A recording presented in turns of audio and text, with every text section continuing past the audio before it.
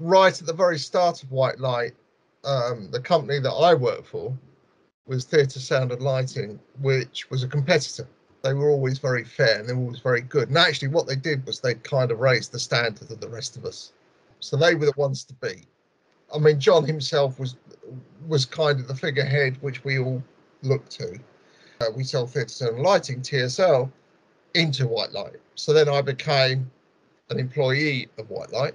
But the highlight for me was working with the best of the business. Just being involved in all the major productions that were going out the door at the time when we were there. And anybody that worked in Film Road would know it was like a little warren of bits and pieces and offices and then porter cabins. George was working for White Light back then, who used to look after everything. I always thought of him as the sort of colour sergeant. He just made sure all of us behaved ourselves. But George had his way of doing things. And just out, if you had to come from the main block, the office block, over to the warehouse, you had to come through the shop.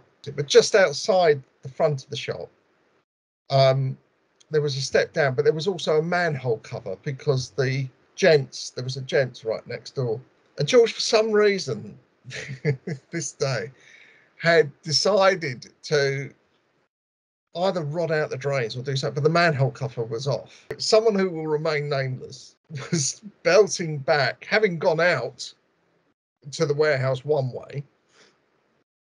In that space of time, George had lifted up the manhole cover, put it to one side. He then came flying back without looking.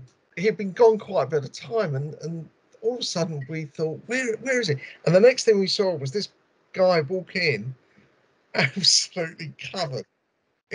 And he'd just gone straight down the manhole, gone straight down. How he'd done it, I don't know. Which, of course, George didn't see as his fault at all. He just thought, that was our fault for not paying attention.